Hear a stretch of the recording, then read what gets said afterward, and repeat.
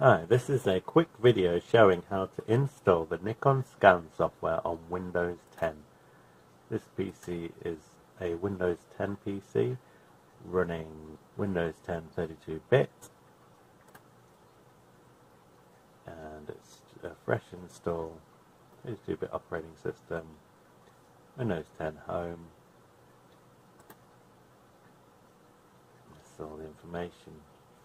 So what we have done, we have gone to the Nikon website and downloaded the Nikon Scan IV software.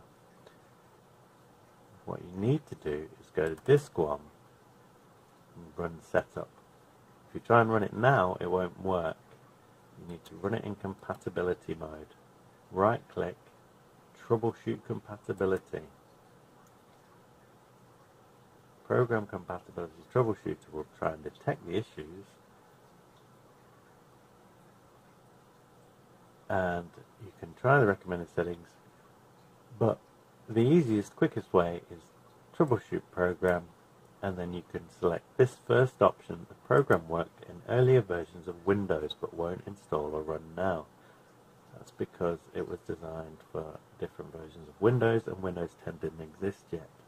So click Next and click Windows XP. Click Next again.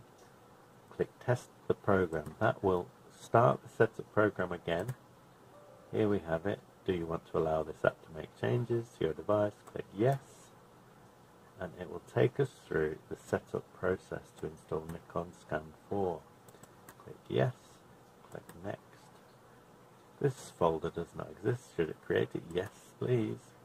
And it also says it's going to install the drivers for all of these scanners, the LS4000, 8000, 9000, LS40, Coolscan IV, the LS50, which is the Coolscan V, and the 5000. So click Next and wait for this to run.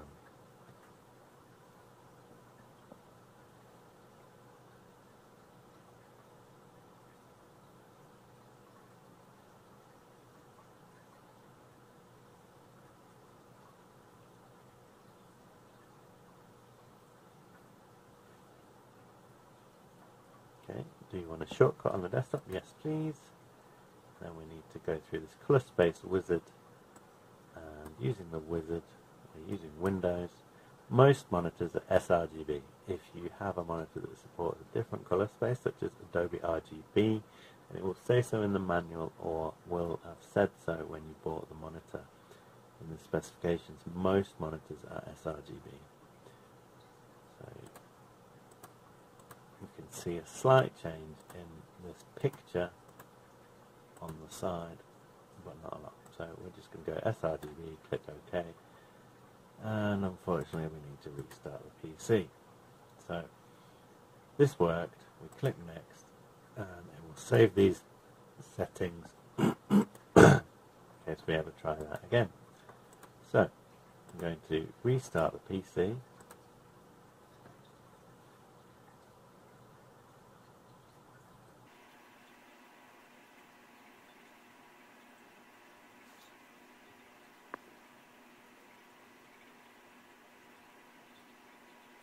Okay, we are back in Windows.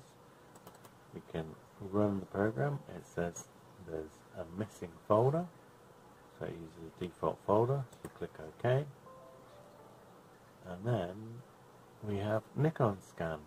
Now it was unable to find any active devices, so we want to switch on the scanner, plug the scanner in to a USB port. We're using a Nikon Coolscan IV, and you can click this button and this should bring up the scanner.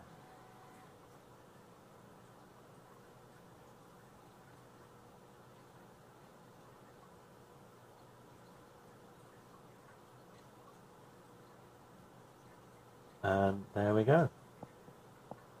We didn't have to do anything that special. The software included the drivers, and we can put some film in the scanner using the SA21 negative And you can click preview and start scanning your film.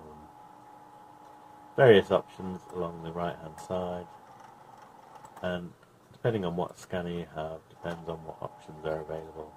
Digital ice is the one that gets rid of the scratches and greatly improves how good the scans look and how quick editing them will be.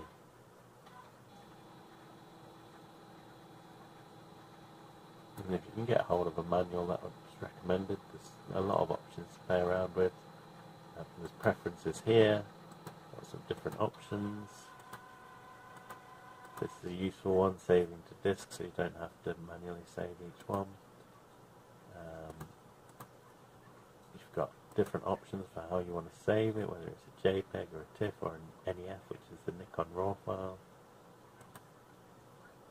Compression options.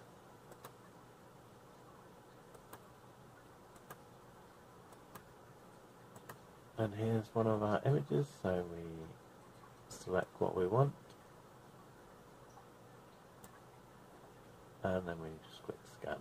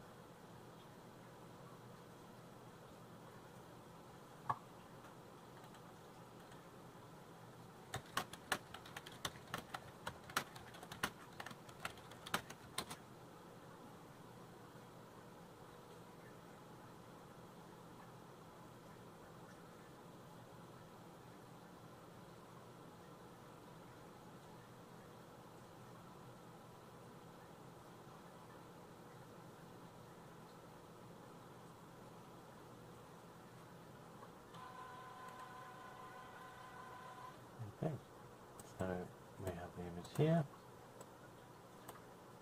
and then we can save this.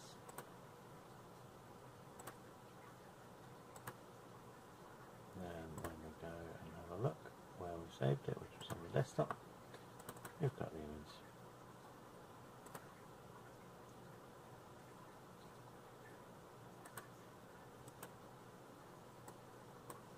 And all its grainy filmy goodness. Okay then.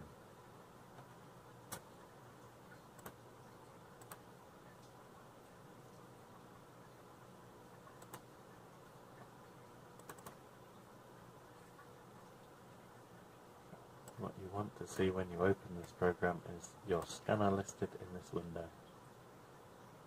And it shows it's connected via USB. To install the update, you'll need to do a similar thing. We've downloaded this NS402 update. We'll need to run it in the Troubleshoot Compatibility mode in the same way that we ran the Nikon Scan installer. So Troubleshoot program. The program worked in an earlier version of Windows but won't install or run now. So click Next, select Windows XP, click Next again, and then click Test the program.